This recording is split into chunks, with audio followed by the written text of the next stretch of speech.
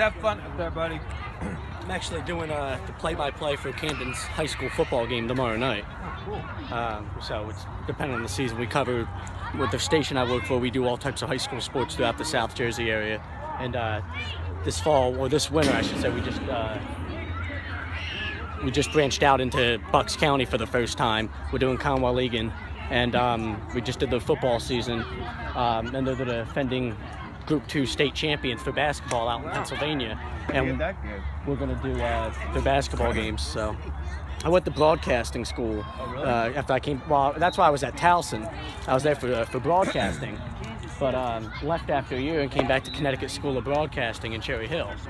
And I'd still be a senior at Towson, and I'm doing play-by-play on the radio for high school sports. So I guess that was a good decision to, come back from school and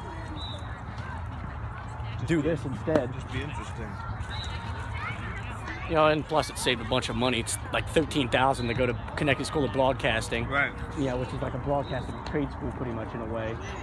Either do that, or I could have paid $30,000 a year to go to Towson for 4 years. After 1 year of that, it's enough of that. Yeah. And, again, I'd still be a senior there. So, I mean, it looks like it's a good investment in all different ways, money-wise, and obviously I don't think I'd be doing play-by-play if I was still at Towson right now. So You're having fun. Yeah.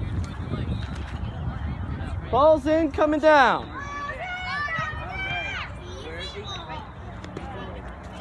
Between that and this, I mean, it doesn't even really feel like you're working, it's, Yeah, really. This isn't a job, it's, Money's just falling on you as you do your money. yeah, this is actually where the majority of the money comes from right now, and we're still a young station, but it's growing quickly.